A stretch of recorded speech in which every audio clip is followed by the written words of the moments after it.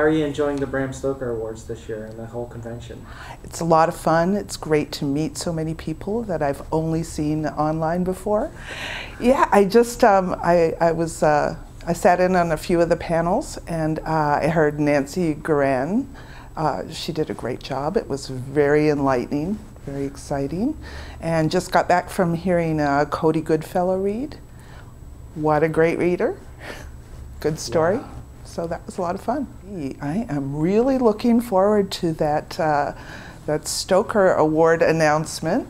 So that's the high point of my weekend. You're nominated for your first book, Candy House. Can you tell us a little about Candy House, how it came out? And what it's about? Candy House came out through Evil Jester Press. And I want to thank all the guys at Evil Jester. They were great to work with, and especially Eric Shapiro, my editor. Good job, Eric. It was a pleasure to work with. What do you have coming up in the future? Coming up this July, Ceremony of Flies is coming out from Dark Fuse. I'm very excited about that one. Also, a great bunch of guys to work with. The HWA is a wonderful organization for new writers. There's a mentor program where you can work with a more experienced writer and learn the ins and outs.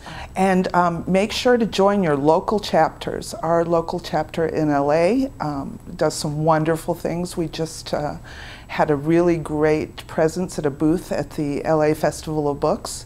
And we're doing lots more terrific things this year. What would you tell a new writer not to do at a convention? Well, don't get drunk and make a fool out of yourself, because people will remember that. What should they do at a convention? Talk to everyone.